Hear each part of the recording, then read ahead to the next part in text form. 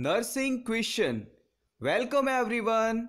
A patient with sickle cell crisis is admitted with complaint of pain. As a nurse, choose from the following most suitable. Option A. Administer analgesics as prescribed. Option B. Start oxygen therapy.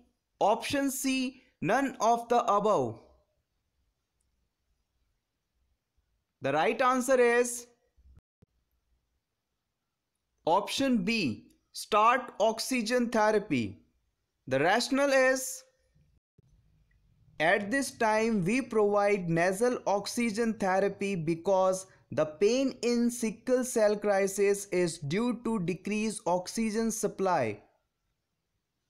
Due to this, red blood corpuscles become sickle shaped, which occurs blood vessels, and trust me, it is very painful condition.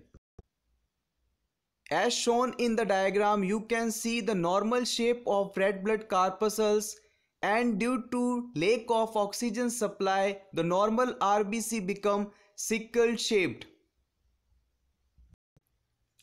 Sickle cell crisis, also called vaso-occlusive crisis of blood vessels in bones, chest, lungs or the abdomen, etc., resulting in infarction of tissue.